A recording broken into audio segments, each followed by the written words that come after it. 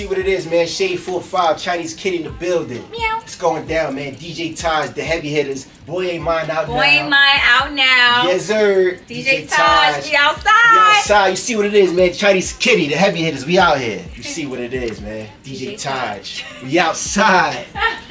Now we said at the same time. Heavy hitters, sucker. You know the vibes, man. The Shade 45, the heavy hitters on a Monday. DJ Taj. We got a special guest in the building tonight. Chinese Kitty is in the building. Meow. You from New York City? Yes, I'm from motherfucking Brooklyn. Brooklyn. Yeah. How was it growing up out there in BK? Do they call it BK or was it just Brooklyn? Yeah, people call it BK. Some people call it Brooklyn. All But right. I would say it made me the girl, the thorough girl, the real bitch that I am today. Yeah? Yeah. Who was you bumping on your come up like when you was younger?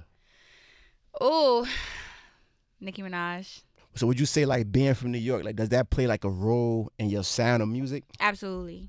Absolutely. Because I feel like my voice, my tone is just that, you know? Yeah. Thorough. I don't know. But it's like I have in between voices, but mine's is just more a little bit deeper tone. I feel like that's just a New York thing, a hard thing. And then what did your, like right now, your name is Chinese Kitty. A lot of people be asking like where that name came from. I'm half Chinese. And growing up, I don't know, I was always mysterious, so people would always call me Kitty or I move like a cat. So I had like literally just made a Twitter one day and I was like playing with names and I made that name. And then I started posting on Instagram and just kept the same name. So it just came I out. tried to change it to Taylor Hing and people was like, you crazy, you gotta keep that name. Nah, that Chinese like, Kitty is why? it though, I ain't gonna lie. Yeah. That's it. I like that. We rock with that. That's funny, but yeah. So right now, you got a new single out right now, going crazy all over the net. Boy Ain't Mine. Yes.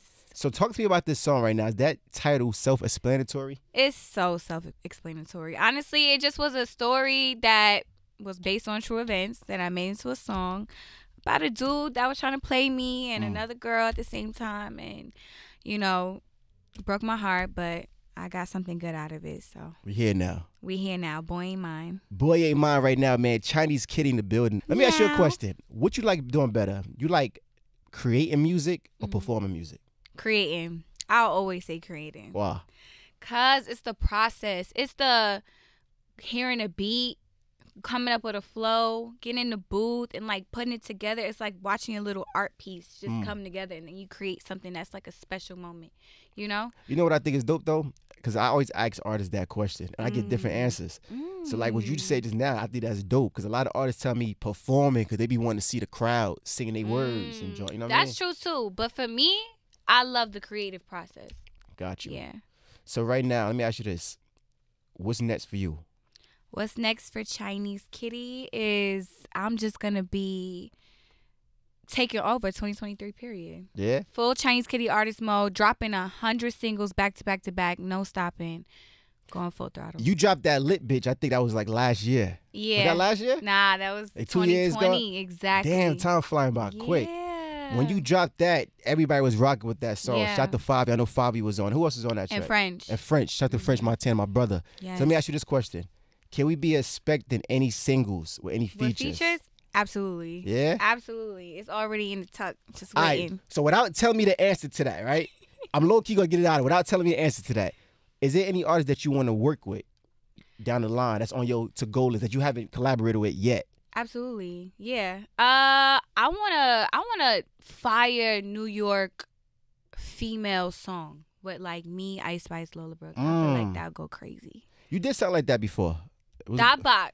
But Dot those box. was with different from New York. different Oh, that wasn't in New York. That was like that everywhere. was Atlanta. Yeah, Lotto was on that. Yeah, Mulatto, Dream Doll, Different she's from the people. Bronx, but I feel like it was different people. So I want some like New York shit. Yeah, I think that'd be dope. I think that's honestly. fire though. We're gonna speak that to existence. Yeah. So right now, man, I want to say congratulations to all your success. You've been doing your thing Thank for a you, long thank time. you. You know what I mean? Thank you. Going crazy Taj. out here. And I'm gonna tell you this, right? I had did a Jersey remix to the Lit To Lit Bitch. Bitch. I Yo. be rocking that shit and playing for my friends. No cap. When I tell you, swear. all the females, they start shaking their ass soon as that joint come on. Yes. I gotta instantly. make that my next little TikTok. We gotta do movement. something with that. Yeah, we do. We definitely do. ASAP, man. Chinese Yeah. Kitty, appreciate you coming on the show tonight. Thank you so much, Taj. You know the vibes, man. It's Shade 45. Shout to El Presidente, DJ Enough. Shout to Ron Mills, all right? You know the vibe. DJ Taj, the heavy hitters.